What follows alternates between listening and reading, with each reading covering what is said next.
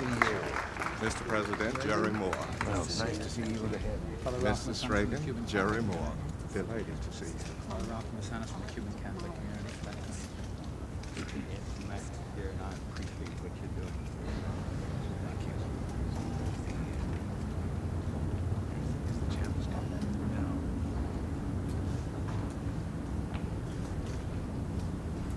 Is the Senate chaplain coming in? Yes. Let us bow together in prayer.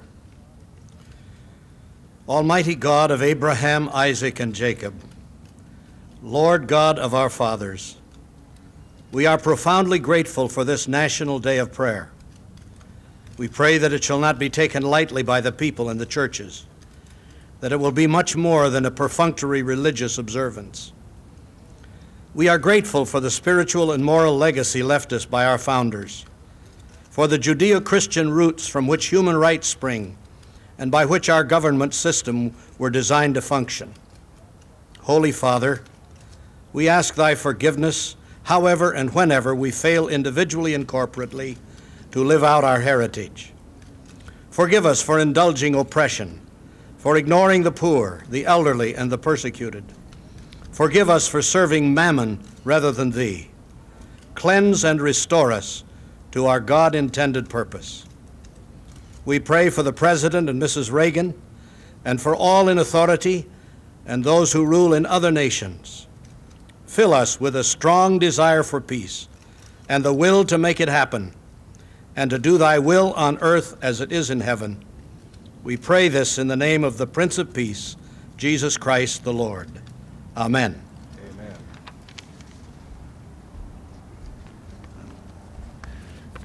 We thank the chaplain of the Senate for that blessing. It's an inspiration for me to see all of you, Protestants, Catholics, members of the Jewish faith, and others who are gathered here at our national home to pay homage to the God in whom we trust.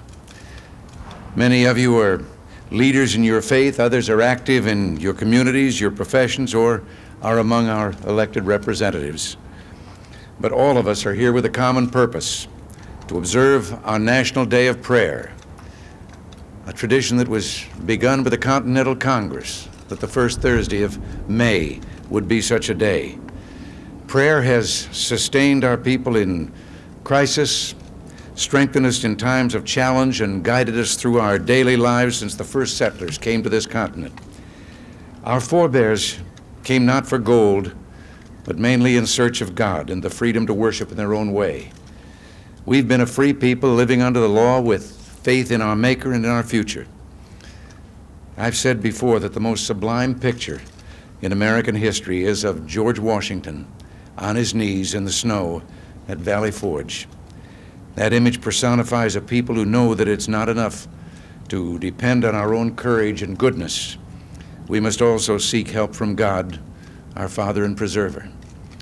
Abraham Lincoln said once that he would be the most foolish man on this footstool we call earth if he thought for 1 minute he could fulfill the duties that faced him if he did not have the help of one who was wiser than all others.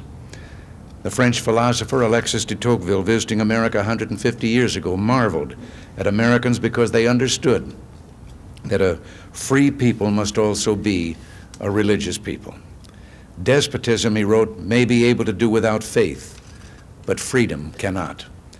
Today, prayer is still a powerful force in America, and our faith in God is a mighty source of strength. Our Pledge of Allegiance states that we are one nation under God, and our currency bears the motto, "In God we trust." The morality and values such faith implies are deeply embedded in our national character. Our country embraces those principles by design, and we abandon them at our peril. Yet in recent years, well-meaning Americans, in the name of freedom, have taken freedom away. For the sake of religious tolerance, they've forbidden religious practice in our public classrooms. The law of this land has effectively removed prayer from our classrooms. How can we hope to retain our freedom through the generations if we fail to teach our young that our liberty springs from an abiding faith in our Creator. Thomas Jefferson once said, "Almighty God created the mind free." But current interpretation of our Constitution holds that the minds of our children cannot be free to pray to God in public schools. No one will ever convince me that a moment of voluntary prayer will harm a child or threaten a school or state. But I think it can strengthen our faith in a Creator who alone has the power to bless America.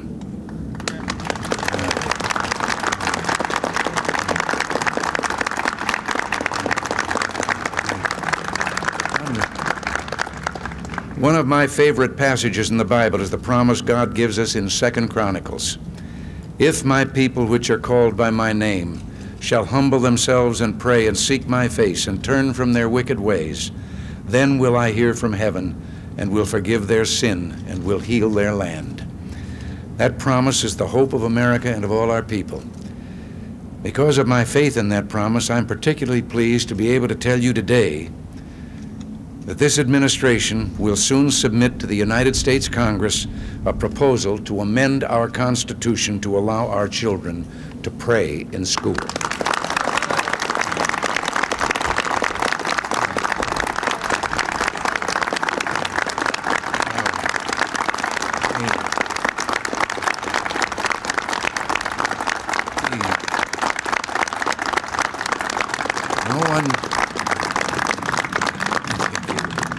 No one must ever be forced or coerced or pressured to take part in any religious exercise, but neither should the government forbid religious practice.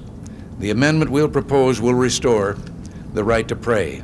I thank you all for coming here today and for the good work that you do for our people, our country, and our God every day of the year.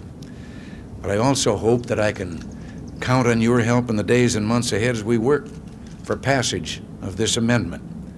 Changing the Constitution is a mammoth task. It should never be easy, but in this case I believe we can restore a freedom that our Constitution was always meant to protect. I have never believed that the oft-quoted amendment was supposed to protect us from religion. It was to protect religion from government tyranny. Together, let us take up the challenge to reawaken America's religious and moral heart, recognizing that a deep and abiding faith in God is the rock upon which this great nation was founded. Thank you all again, as I say, for being here, and God bless you all.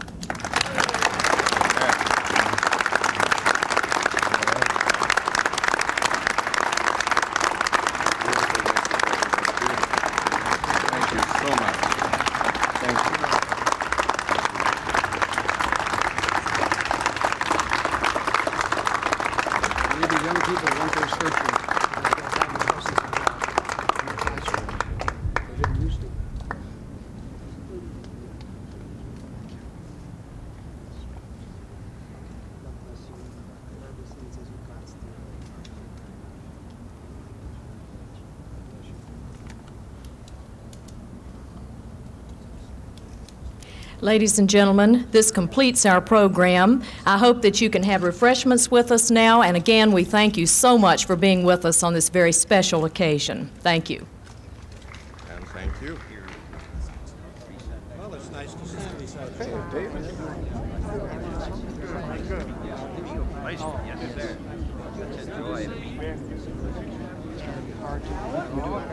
Mrs. How do you do? First Lady of Alabama. That is your special Ed Mackey here. Hi, Ed. How are you? I'm Father John. I'm here at St. Sophia, Greek Orthodox Cathedral, Massachusetts. I want one of those if you can spare it. Okay? Thank you. Thank you. What's your name? Oh, for heaven's sake. Nobody's kissed it. Ed, guys, just... Do you work? Oh, I work with the Oh, Patty, she sounds great. You are Greek. Do me a favor, send me a copy at St. Sophia, okay? Great, thank you. So nice to talk about it. Did you call Maggie? Yes, the name rings a bell. With your mom. Right, okay, good. You're situated? Great, good. So nice to see you. Thank you, thank you, thank you. Excuse us, please. This guy right here.